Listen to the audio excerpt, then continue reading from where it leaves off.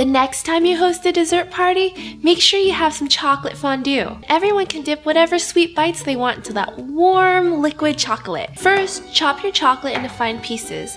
This is going to help it melt smoothly. Then, in a small saucepan, warm the cream on medium-low heat until it starts to steam, about 2 to 3 minutes. Remove it from the heat and add the chocolate, stirring it until it's melted, smooth, and creamy. Then add the butter and vanilla and continue stirring until it's all blended. And that's it! There's your chocolate sauce. Pour your chocolate sauce into your fondue pot and then light the candle burner.